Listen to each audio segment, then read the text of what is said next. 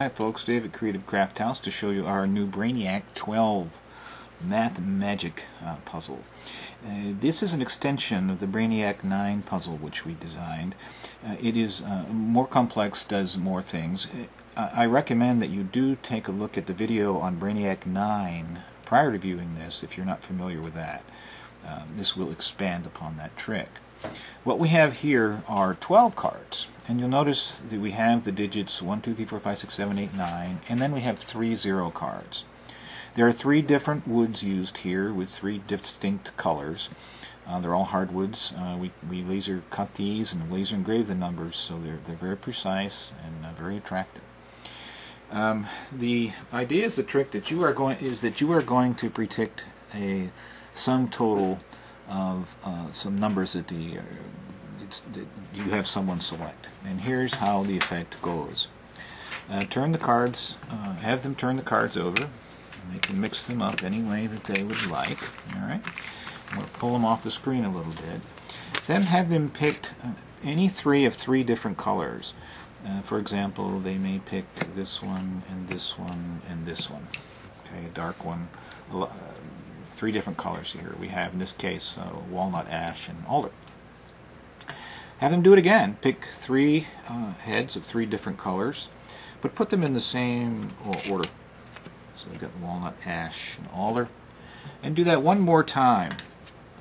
Walnut, ash, and alder, such that you have 3 sets of 3 cards with the colors of the woods lined up vertically in a column like that. You do have 3 cards left over up here, okay, which we're not going to use, and you can kind of pull off to the side.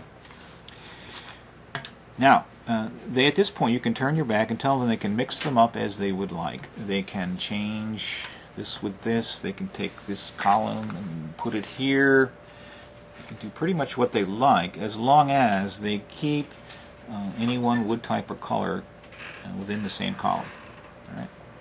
Then while your back is turned, ask them to turn these over, and they will see that they have 3 sets of 3-digit numbers. And this it wasn't planned, but this came out with the 3 0 cards on top. So they have a 0, they have a 982, and they have a 537.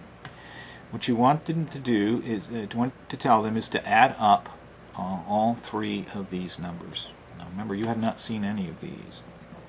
So if I add those up, I have 0 plus 982 plus 537 is equal to a total of 1,519. All right, I'm going to write that down here so we don't forget. A total of 1,519. Now, tell them to turn them back over, mix them all up. You walk over, you write down a number, and it will equal 1,519. Pretty amazing. And I'm going to now tell you how it's done. If you don't want to know, you can shut the video off at this point. It really helps if you've seen Brainiac 9, but I'll give you a very brief introduction to that. In Brainiac 9, you only have 9 cards, and you do not use the 0 cards. It uses a math fact that if well, let me introduce the card. Take out the 0 cards and put in the other cards where they belong here. You'll notice with these cards that any one column adds to 15. We have 961, 843, and 762. They all add to 15. Therefore, we have 15 groups of 1, 15 groups of 10, and 15 groups of 100. What does that add up to always? 15 groups of 100 is 15, 15 groups of 10 is 150, and 15 ones is 15. 1500 plus 150 plus 15 is always 1665. Interesting. The 0 cards introduce a great deal of variability into the possible sum of your cards. But it's very easy to arrive at the answer. Let me put this back the way we had randomly chosen this. Because now you'll notice that instead of having 15 groups of 100, I've got 14. Right? The 1 came out. I got 14. Instead of having 11 groups of 10, 15 groups of 10, I've got 11 because we took the 4 card out. And instead of having 15 groups of 1, I've got 9. So, how do I find the answer? Well, it's really simple. I simply take the numbers that I withdrew, and I'm going to put them here just so you can see them, withdrew from the pile that you did not pick, and I need to be able to observe those, but the 1, 4, and 6 in the correct order that you had laid them down in the column. So 146 must be subtracted from the 1665 maximum possible total. Right. And if I take 1665 minus 146, voila, I get 1519, exactly the number that we had added earlier. So it's very simple.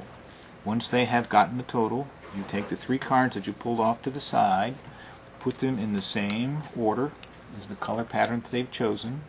In this case, it was 146. Subtract that number, 146, from 1665, and it will always equal the number chosen. Okay? So you're going to have a lot of different numbers possible. I believe it's 64 different numbers possible.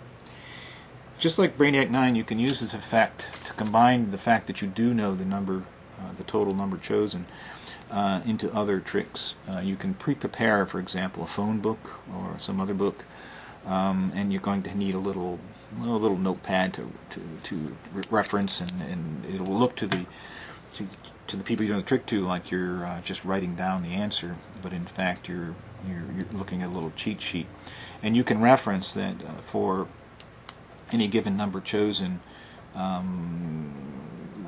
Go to a certain page number in the phone book, represented by the first 3 digits of the final number, and count down to the phone number that is represented by the last digit of the number chosen, and you will be able to tell them the phone number. If the book is pre-prepared, it's quite easy to do and just quite astounding. Difficult for them to figure out. So this is one of our designs. I hope you enjoy it and have some fun with it. Thanks very much.